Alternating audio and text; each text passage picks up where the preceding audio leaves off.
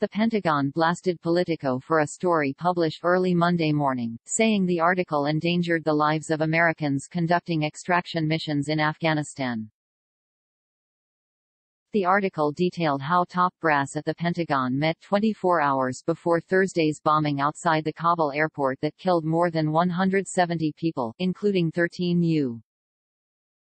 service members. During the meeting, Defense Secretary Lloyd Austin and other top Pentagon officials reportedly warned department leaders to prepare for a mass casualty event.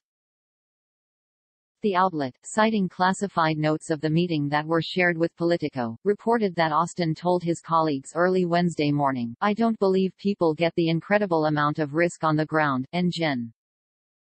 Mark Milley, the chairman of the Joint Chiefs of Staff, cited significant intelligence suggesting an attack near the airport by ISIS-K was imminent. This story is based on the unlawful disclosure of classified information and internal deliberations of a sensitive nature, Pentagon spokesperson John Kirby said in a statement to the outlet. As soon as we became aware of the material divulged to the reporter, we engaged Politico at the highest levels to prevent the publication of information that would put our troops and our operations at the airport at greater risk. In addition to the classified notes, the article also cited interviews with two defense officials with direct knowledge of the calls between Pentagon leaders. Politico, in a statement to The Hill, said it stands by its reporting and pointed to an explanatory line about halfway into the article that reads, "Politico is withholding information from the Pentagon readouts that could affect ongoing military operations at Kabul airport." Politico was purchased last week by German publisher Axel Springer for a reported $1 billion.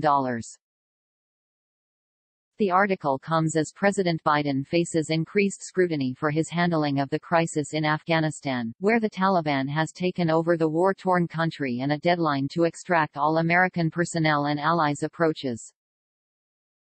The Hill reported over the weekend that some of Biden's allies have grown frustrated with the media coverage. The president's approval numbers have dipped in the final weeks of the Afghanistan mission, according to numerous polls. Over the weekend, the U.S. conducted a series of drone strikes on ISIS-K targets, which claimed responsibly for last week's suicide bombing. Biden and military leaders have said they fully expect ISIS-K to attempt further attacks in and around the airport in the coming days.